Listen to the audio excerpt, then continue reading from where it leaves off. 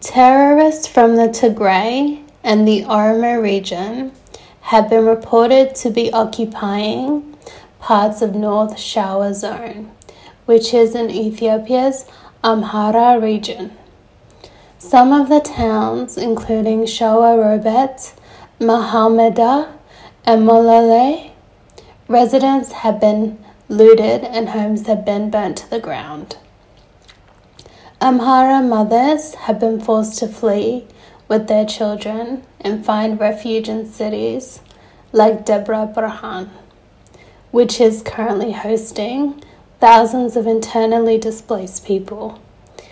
These innocent lives were pushed out of their ancestral land and escaped many horrors such as sexual violence, famine, and ethnic cleansing. I came from Mersa.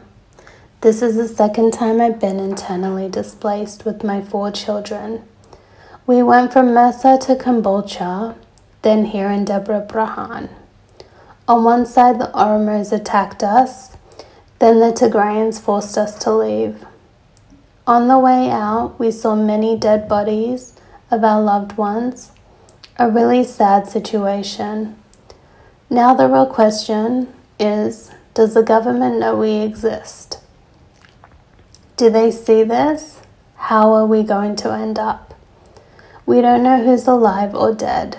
We need a solution. At least if they can open up a road so we can see our family, do what we can to inform all the TV stations and media outlets about our reality. This isn't time to just talk. I just miss my relatives.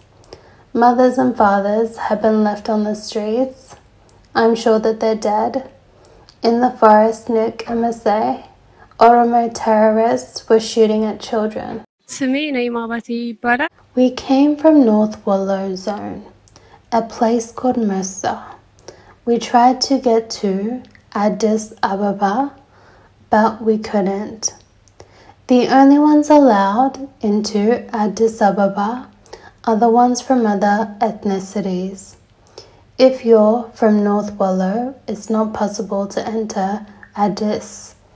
If your ID says you're from North Shewa, it's impossible.